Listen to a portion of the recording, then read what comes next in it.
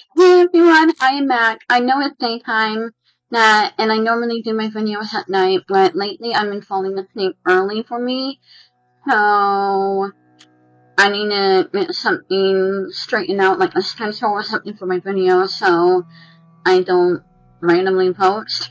Although sometimes I like randomly posting, so until then I'm going to be posting whenever I feel like it, and whenever I get information for another place that I need. And with that being said, I hope you guys had a Happy New Year, and Merry Christmas, or Happy Holidays, and yeah, let's continue our Savannah tour. River Street is the place to be in Savannah. Shops, restaurants, and boutiques line the old cobblestone street. But if we go back a few hundred years, you'll find out that it was a very different scene. Be prepared to be scary. African American slaves being shuffled into the stone tunnels to the sold on factory walks. Slaves and immigrant workers breaking their backs and to load up in the inland cargo ships with cotton, thieves, drunks, and lower limes hanging around the alley and waiting for the next victim. The same building serves as a warehouse to store cotton and slaves are now hotels, cafes, and offices. Among them is the Old Harbor Inn, one of the oldest hotels in Savannah's historic district. The building was originally used as a dockside warehouse before being demolished and rebuilt as the headquarters of an oil company. The building mysteriously caught fire in 1892, and many suspect that the blaze was the work of a disgruntled employee named Hank. He perished in the fire, but his spirit resides in the building to this day. The building was rebuilt shortly afterward and housed a clothing factory until the late 80s, when it was rebranded as a luxury hotel named the Old Harbor Inn. Hank's spirit still lives in the inn today, and he is known to be quite the prankster. He has been blamed for missing personal belongings, random objects flying around the room, and alarm clocks going off in the early morning. Some guests say he'll even get into bed and take a nap alongside you. The kids and staff also steal some of Hank's trash. Clerks at the Old Harbor Inn restaurant claim that he turned off and unplugged appliances during the busy hours, and entry plates of food have gone missing. Turns out that Spring is quite the foodie. River Street is nice now, but it was a bad place in the 1800s. Like many port cities, the docks were crime infested. Alcoholism, thievery, pickpocketing, and brawls were common. The docks brought in slaves and exported cotton. The slaves who were recently taken from Africa would arrive in Rome and were shuffled into a warehouse and alleyways before being sold to factory walks. Many died of malnourishment, disease, and heat stroke. Some of the slaves were put to work on the dock alongside German and Irish immigrants, many of whom were indentured servants.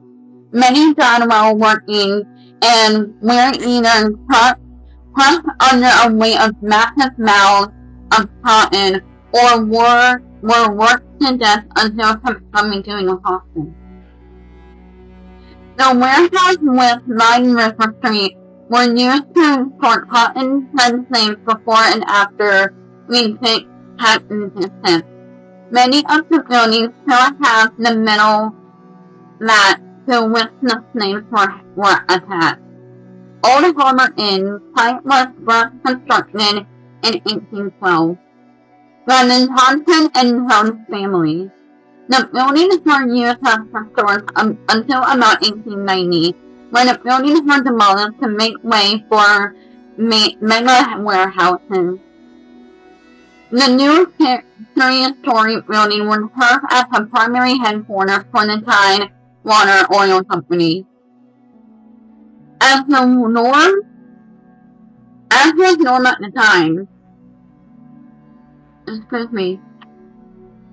was norm at the time, the buildings were made of wood. It was cheap and an easy price for building material, with the threat of fire from always looming. Missing working small, it was only a matter of time. In 1892, 2 years after the building was constructed, a fire broke out on the east of the Starkner's Walk. Those short breeze helped the fire spread. Within minutes, the entire city was shrouded into a massive inferno. It didn't help that 500 barrels of oil were being stored inside the building at the time. Try as they could, firefighters couldn't put out the fire. It had grown too big. By the time the fire subsided, the building was completely destroyed. The fire was one of the many in Savannah, and so city leaders passed on audiences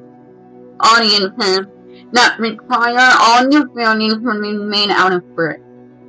The warehouse was rebuilt, requiring over 700,000 bricks to complete it.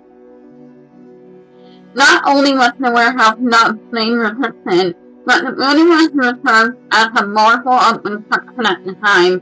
Shortly after, the Rockefeller Oil Trust took over Tidewater and moved into a building occupied until 1907. They were known for selling high grade of kerosene, what they called Guardian oil. The building then served as a demi-factory manufacturing blue jeans and oil and overall for an Alexander Brother Company until 1980. While the Savannah Historic District was undergoing massive renovations, HLC Hotels bought named property and began renovating in 1985.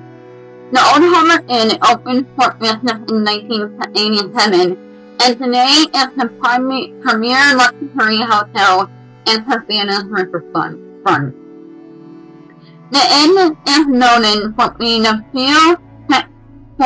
one of the few pet-friendly hotels in the city, and in the evening, they deliver free ice cream straight to your doorstep. Mom, if you're going to be watching this video, we might want to write that down.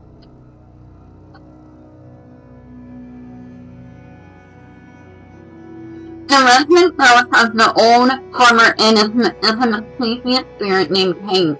Nobody knows who Hank was in life, but they do have a hunch. Approximately, Hank was the only casualty of the fire in 1892. Not only was he killed in the fire, some say he actually started the fire. The police started near his office, and Hank had gotten into a nasty argument with his bosses earlier in the day. Many suspect that he started the fire in an ill-fated attempt at revenge. No casualties were actually reported. Many believe that he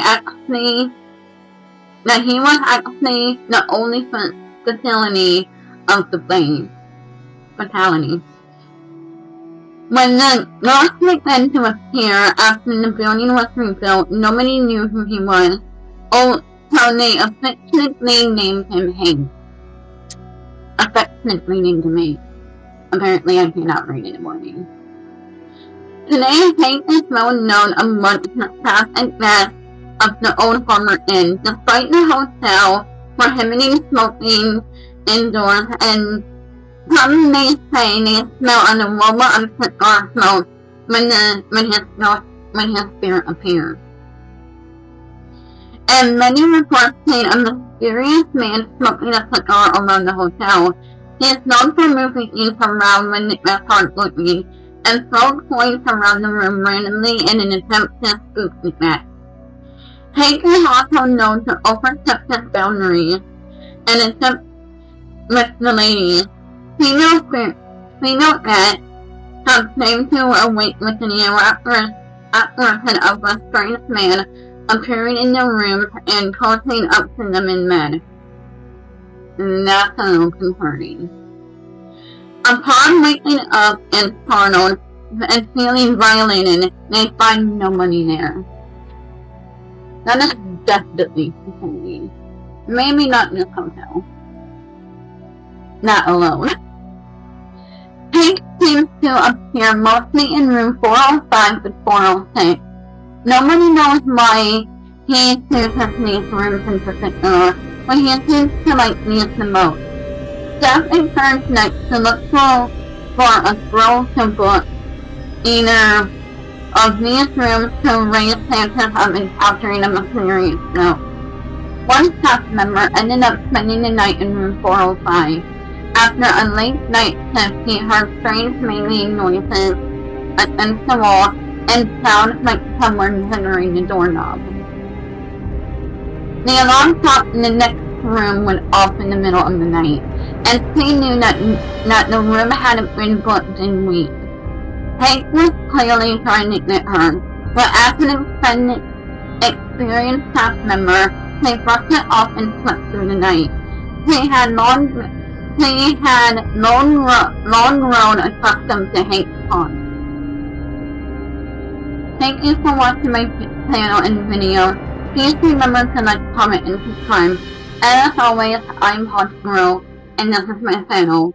I'll spook you later. Until next time, pleasant dreams.